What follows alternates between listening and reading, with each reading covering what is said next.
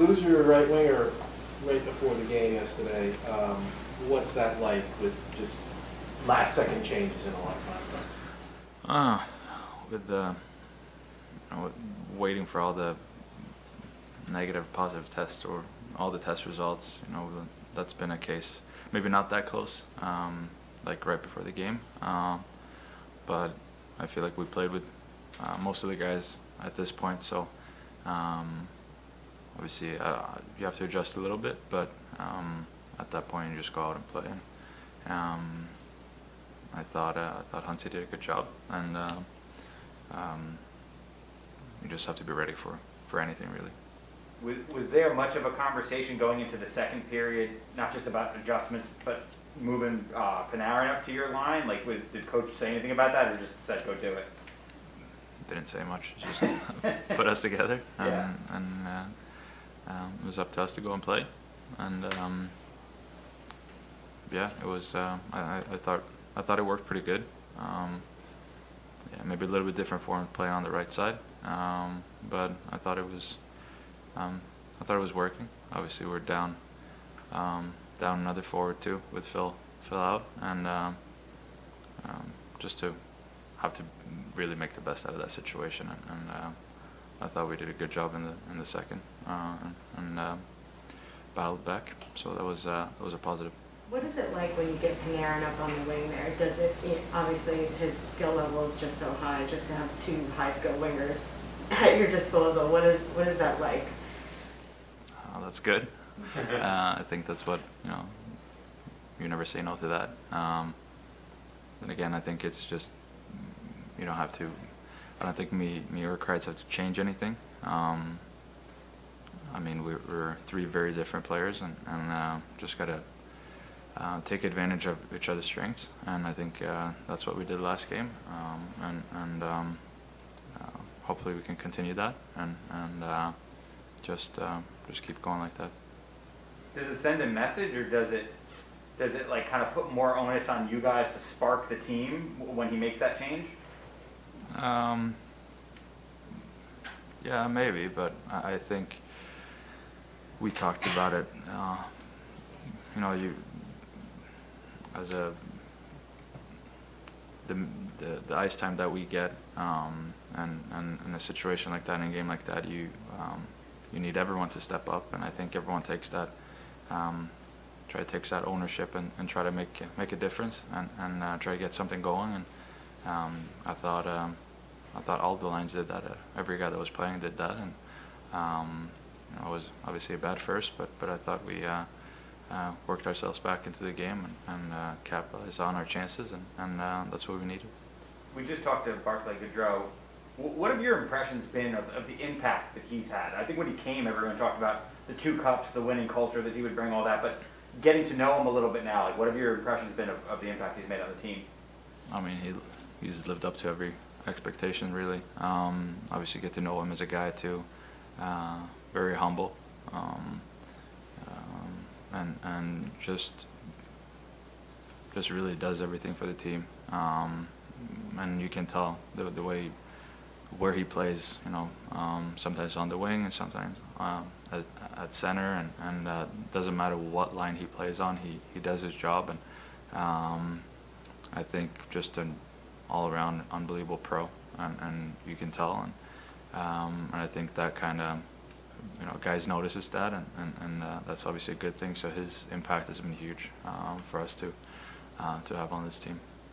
Is anything Chris is doing now surprising you, Kreider? No, not really. I think just this year he's been, I think, played to his strengths a lot more consistent too. I feel like he's, it's weird to say, what is he, turning 31?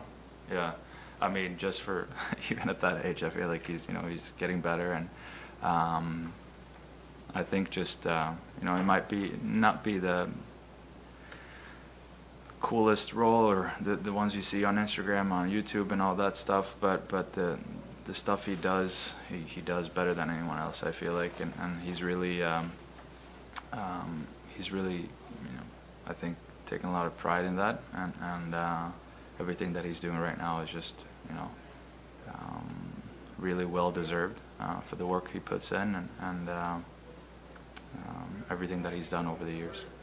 He won't talk to us about his success personally, but do you guys, is that something that within the team you guys can talk about, hey, you're having a great year, or do you just like not approach that topic at all whatsoever? No, I don't know. We joke around about him being hot, but he's been hot for 42 games. So. No, I mean, obviously people see it. He's a big key guy for us, and I think it's just not. I mean, it's obviously it's easy to look at his stats, but what he does on the PK this year, in the defensive zone, and just the way he plays all around, I think has been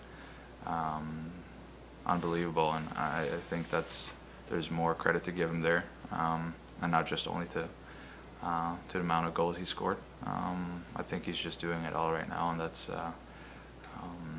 good to see. I'm happy for him as well, and that obviously helps our team, helps our line. So that's a big thing. Have the two of you made each other better players?